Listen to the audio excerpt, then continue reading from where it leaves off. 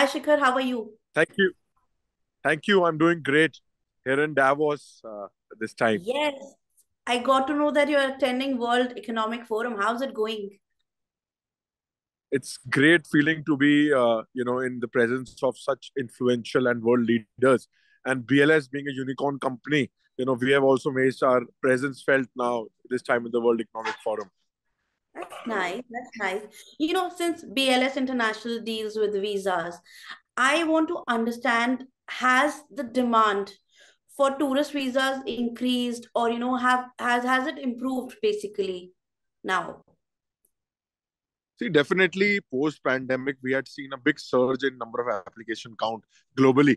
Barring a few geographies of Russia and China, we have really got an increase in our application count globally. Some countries have reached peak pandemic level, and even in the month of June and July, we have seen a spike of more than 30 to 40% in certain countries. And so globally, post-pandemic now, consumption pattern has changed, and there has been an increase in demand. Right. What about student visas? Do you like get more of those now? So technically, we don't currently deal with the student visas, but we help some embassies in facilitating the appointment for student visas. Definitely, again, post pandemic, students have started to travel across the world, and they have started taking admission in big numbers, specifically Indian students. Yes, yes. Also budget is round the corner. I want you to list three of the expectations that travel industry has from the government this year. See, travel industry constitutes at least 5% of the GDP of the entire economy.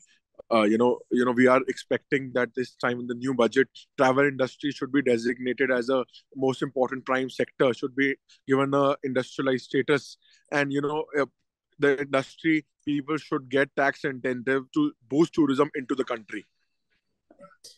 Right. You know, uh, this year's agenda of World Economic Forum is also sustainable development and women. They're promoting, encouraging women. I want to understand, because you're probably the right person to answer that. When we talk about visas and especially work visas, what's the ratio like between men and women? Do women also apply for visas to go out and work? What is the ratio like? Is there a big gap? See, definitely, we have started seeing a very big surge in women applying for visas globally. Before at the senior level, at CEO levels, women were traveling. Now they have got a comfort at even mid-manager level. They are getting employment across the world. They are getting job security with their families are moving abroad. In service industry, women are the leader. Even at our top management, it is being held by women. So definitely, we have seen a big surge in women traveling abroad. They now have job security and comfort in going to different countries along with their families to work. So good to hear that. I was doing some research, some numbers. So I got to know that in 2018, your company managed some 11 million visas. Then came 2019, and then the pandemic era. I want to understand, how did you deal with that phase when there was no travel, no luxury, no nothing was happening.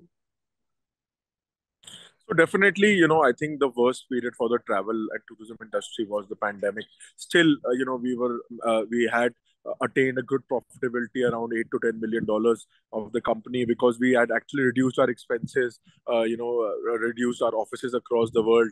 We were getting good revenues still from consular services, from our citizen services. So definitely, we really worked hard. The entire team got together as a family. Everyone took efforts that led to a decrease in expenses and profitability for the company. Right. We also saw a lot of layoffs. People were firing their employees. I want to understand, how much was the ratio when we talk about, people trying to come back home, fly back. So how was the situation then? So definitely, that was a very difficult period wherein there was very less revenue from certain sectors of the industry. In Right. our company, in the visa sector, the revenue was less. So definitely, we managed to reduce some salaries. Some people were put on leave without pay, and now everyone has gotten back. So definitely, now things are back in full swing.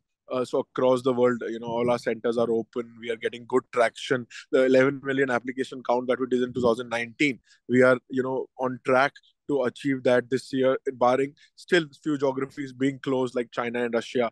But still, in the countries that are open, the numbers are quite good.